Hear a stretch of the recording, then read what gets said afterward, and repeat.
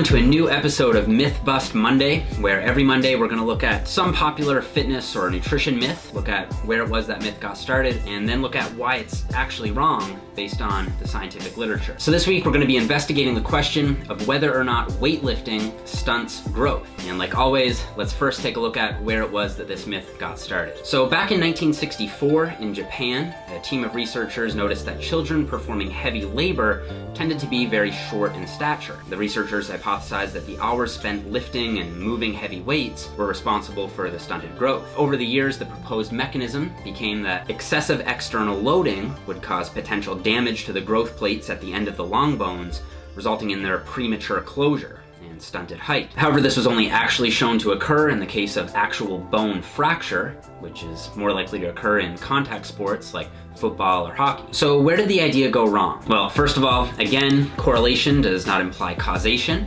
And so it seems to be the case that these Japanese child laborers were not only being overworked, but also undernourished, a factor that seems to be much more central to reaching one's maximum height potential. As for the premature closure of the growth plates, it turns out that this hypothesis was not only wrong, but actually couldn't possibly be more wrong. As a 2014 international consensus position statement endorsed by really every relevant regulatory body, including the American Academy of Pediatrics, all the way to the NSCA, reported that fears that resistance training would injure the growth plates of youths are not supported by scientific reports or clinical observations, which indicate that the mechanical stress placed on the developing growth plates from resistance exercise or high strain eliciting sports such as gymnastics or weightlifting may actually be beneficial for bone formation and growth. A much more biologically focused review in sports medicine notes that high loads have a critical role in bone mass acquisition during and before puberty, and that according to the mechanostat theory of bone formation, actions in sport that involve tensile, compressive,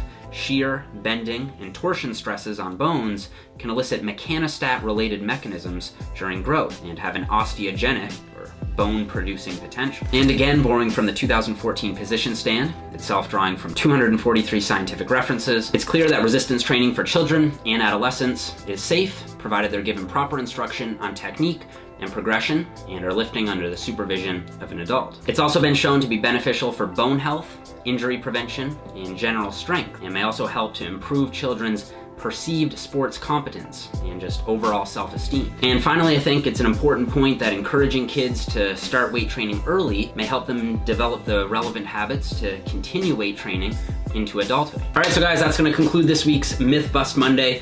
I think this is one of those topics that's just been more or less decided upon within the scientific community, and there seems to be a lot of converging evidence and just unanimous agreement within the scientific literature on this one. I think we can safely say that we can put this myth to rest. Thank you guys again for watching. If you liked the video, please leave me a thumbs up, and don't forget to comment below any topics you'd like to hear me cover in a future Myth Bust Monday.